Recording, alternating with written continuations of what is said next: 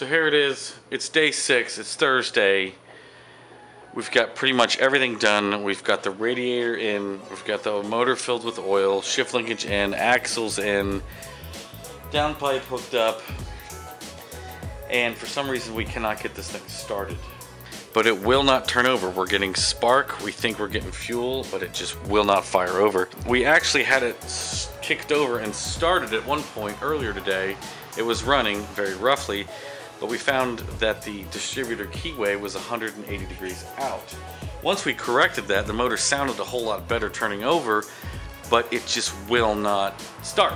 So I'm sure a lot of people out there have had the same problem, and I'm praying to God that I can figure this out by the time I have to leave tomorrow and take a break, get some food. I mean, as far as I know, all the wiring, I have quadruple checked all the wiring.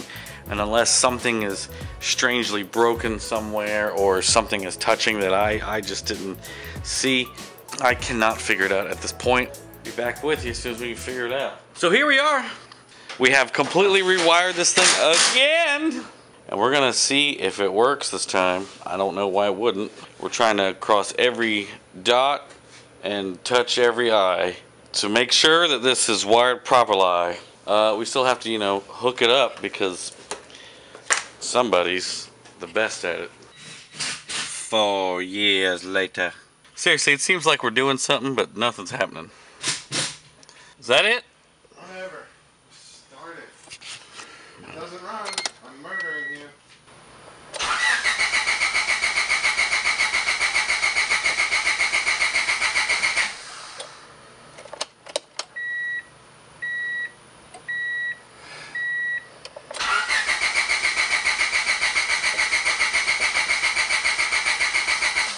What isn't hooked up?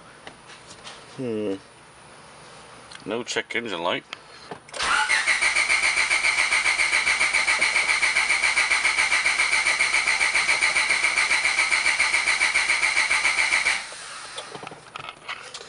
There she goes. She goes there with the check engine light. 2, 3, 4, 5, 6, 7, 8. What? That's all we get is fucking code 8 out of this thing. The ECU is good. It runs my car perfectly fine. The distributor's good. It runs my car perfectly fine.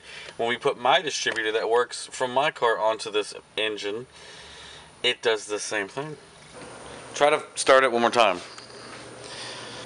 Yeah. Thank God!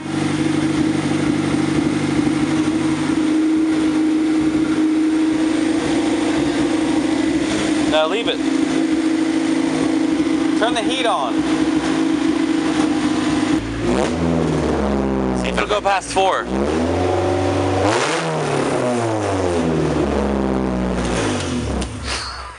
It works. Now we're gonna hook up the O2 sensor. Jesus Christ. Yeah, the high compression B20s are pretty nasty. Alright, so we're gonna hook this extra harness up with the O2 sensor. Can I tow my 4-wheel drive element with my 2-wheel drive wagon? Probably. Okay, yeah, so we're gonna cover this. Another thing you gotta do when you do a B series EF swap, you have to take the dust ring off of the hub, the rubber rings off of the axles, and the ABS rings off of the axles. Not always, but sometimes. In this case, we did. So the dust ring, which is this thing that sits on the inside of the hub. This is actually a ring that came off of the axle on the driver's side. We just cut it off just because it was faster. I forgot about that. Sorry we didn't get that on video. We've just been having a nightmare with this swap. So the elusive secret has been found. Thank you to Debian CRX on HondaTech.com. It was from 2009, and that post waited a week and a half to show up on my feed. So basically, this is what happened. Okay, here we go. This was the symptoms here. No start. The engine turned over. Fuel was getting to the fuel rail. The ECU worked. The distributor was good. Go ahead. The timing for the timing belt was dead on. The wiring was perfectly correct. Even that, oddly enough. But the car would not start. We had spark, but the injectors wouldn't fire, and after turning it over, we got a code 8. TDC. Oddly enough, we finally found the solution, and we believe that it was in the jumper harness.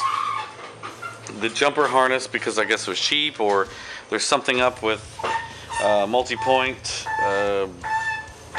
dual point jumper harnesses. But if you get a code 8 and no other symptoms, and you've double checked everything, basically what it was is cylinder sensors and the crank angle sensor wires were swapped. So what we did is we just came to the distributor and then swapped both wires from the cylinder sensor and the crank angle sensor, and it fired right up instantly. It threw a code at first for O2 sensor and an injector. That's because we didn't have one of the injectors plugged in. We plugged that in. Then we had a code for O2 sensor. We didn't have one plugged up, so we plugged that up. This is a non-chipped ECU, and now we have normal lights here. Turn these sweet lights on. Ooh, I like that. She runs perfect with no check engine lights. Got oil pressure, and the alternator works.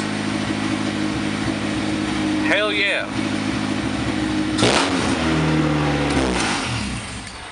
So this mofo runs after a week of hell. Maybe I'll do like a sum up. We still, tomorrow, we're obviously gonna go, we've still gotta bleed the coolant. We're gonna tighten up the wiring, and we'll take it to an exhaust shop to have the exhaust fixed, and that will be it. We're gonna take care of that tomorrow, and that should be it, and I should be on my way back home. Sorry for the video taking so long to get out. So that's pretty much it. I don't, this was one frustrating swap. But I'm sure this video will help a lot of you out there with dual point, going to multi-point.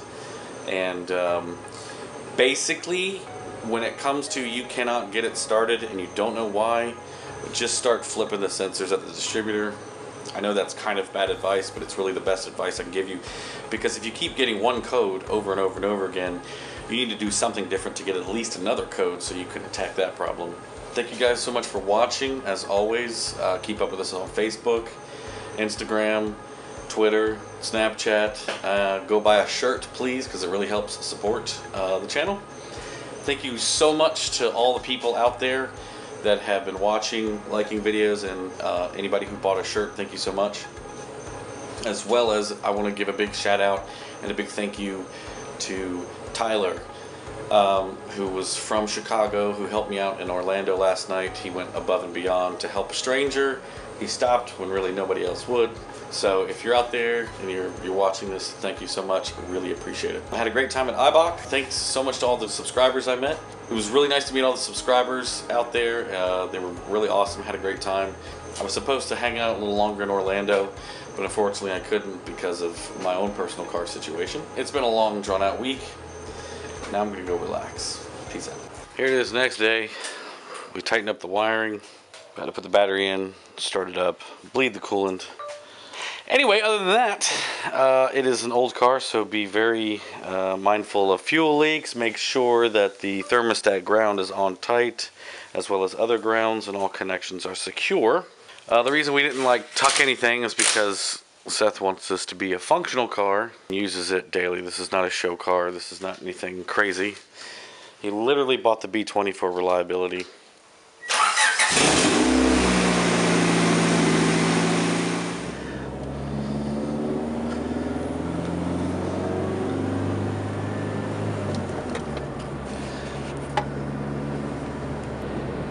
Look behind us, see any smoke?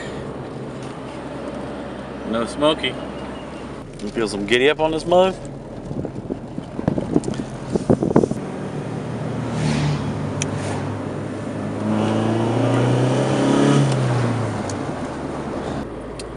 Sweet, now I can drive to the movies again.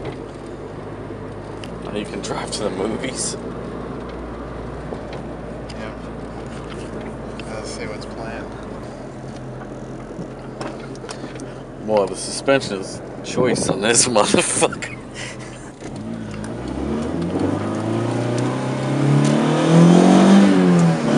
Woo! No grinds. She's smooth. Feels smooth. Yeah. And it's gonna take some time to build trust with it. That's how it is with every swap. You're like, I don't know about this for like the first 50 to 100 miles.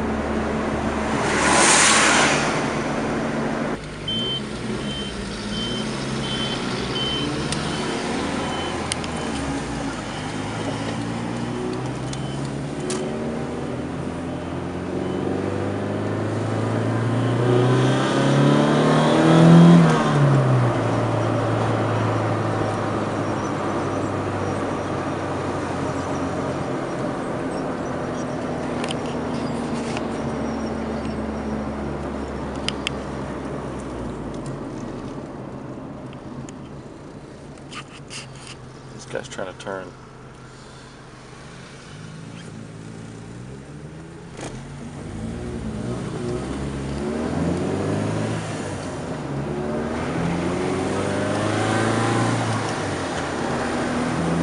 The vibration isn't really that bad. It's not too bad. It's really no worse than it was.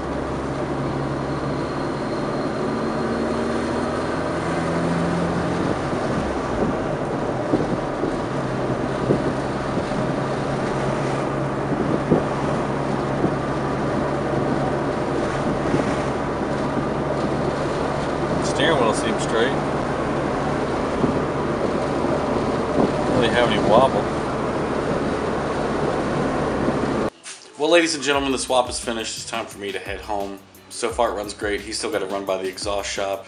Things that you will need, I'll go over the list one more time. You have to use aftermarket mounts and make sure you pick the correct mounts if you're using a cable or hydraulic transmission because they are different. If you have an automatic EF, the mounts are also different. The 90 to 93 rear bracket for the engine mount on the engine and transmission is the correct one to use, as well as the engine post mount on the timing belt side. That's what the mount actually bolts to. It bolts to the engine. Companies like Innovative and Hosport make aftermarket mounts. Also, you need to modify the subframe. You have to knock the little brackets that stick out that originally hold the front mount.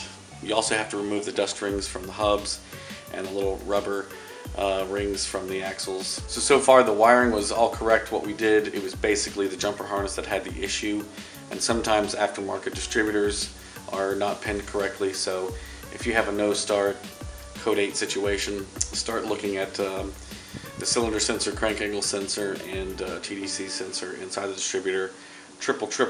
Quadruple check all that wiring and make sure they're going to the correct pins on the ECU, as well as the injector wires, which go to A1, A3, A5, and A7, and the power wires go to A15.